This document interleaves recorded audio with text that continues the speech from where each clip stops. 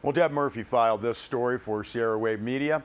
The Inyo County Board of Supervisors acknowledged the complexity of water issues in Inyo County at Tuesday's meeting. What the board didn't do was accept recommendations presented by Water Commissioner Chair Mike Prather and Commissioner Craig Patton.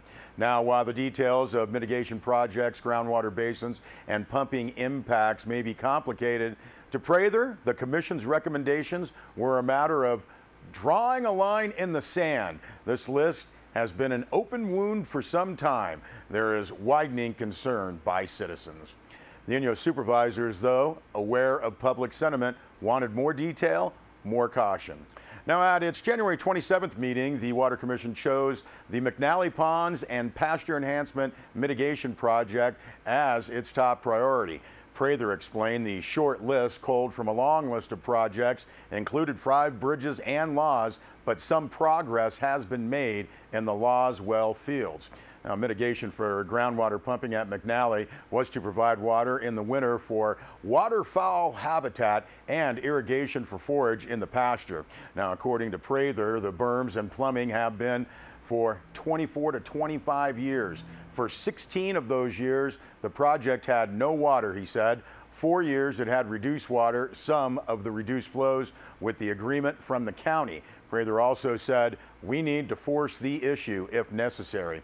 Now, according to Prather, the Los Angeles Department of Water and Power has cited reduced water from Mono Basin as the reason behind the waterless McNally project. Speaking for himself, Prather said, we need to make this work or get it off the list, move the water somewhere else. Inyo Supervisor Mark Tillemans pressed for caution. What we're battling is the Central Command, Tillemans said, the city of Los Angeles. Inyo Supervisor Dan Tothero wondered if, by prioritizing, we will lose somewhere else. And Chair Jeff Griffiths wants to see more solutions. It doesn't have to be a detailed plan, Griffiths said.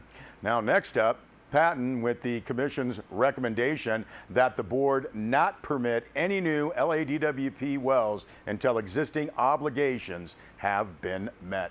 There is much more on this story by Deb Murphy on our website, sierrawave.net. Deb also filed a story on last week's Water Commission field trip.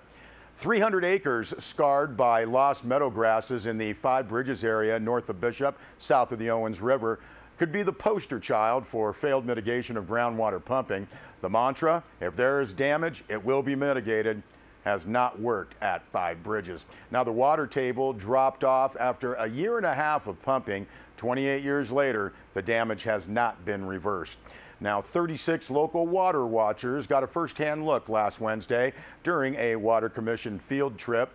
Interest in the mitigation efforts spiked after the Los Angeles Department of Water and Power opted to retool and reactivate 2 wells used to dewater the gravel pits to the north and send water through the aqueduct system in the late 1980s. Now, those wells, as we've talked about, W385 and W386, ran for approximately 18 months before the damage was identified by an Inyo County Water Department staffer during a flyover. The wells were then permanently shut down, a status disputed by LADWP. The department has retrofitted the wells to limit pumping to depths between 350 and 500 feet and will be doing a California Environmental Quality Act analysis on impacts. Now, Inyo County Water Department hydrologist Keith Rainville explained the geology of the area at the first stop of the field trip, pointing out the natural floodplain and series of terraces dotted with sage within the 300-acre site. The group moved on to get a look at the damaged area as well as monitoring wells used to gauge water table levels. And again, there's much more on this story on Five Bridges on our website, sierrawave.net. Well, the town of Mammoth Lakes, a press release notes, has begun the process to plan, design, and construct complementary community multi-use facilities at Mammoth Creek Park. Now, the project includes 3 major components: a multi-use facility, complementary community center, and a playground with accessible components. The anticipated opening date of the multi-use facility is October 2017. Now, the Recreation Commission in Mammoth Lakes wants to hear how The community wants to play on the ice and at the rec zone. There will be workshops on Monday, February 22nd, 6 p.m., Tuesday, February 23rd at 9 a.m. It will be the same workshop. Now, both workshops will be held in Suite Z at the Minaret Village Mall. Light snacks and refreshments will be served. The press release notes, what is your winter passion? What is your summer passion? Town says, tell us how you want to play at the Mammoth Rec Zone, and also states, with your help, we can create a recreation destination that the entire community of Mammoth Lakes will actively enjoy, value, and ultimately be proud to call your park. Now, for more information about Plan Mammoth Creek Park or the workshops on Monday and Tuesday, you can contact Recreation Manager and Public Information Officer Stuart Brown at 760-934-8989, extension 210, or the website planmcp.com.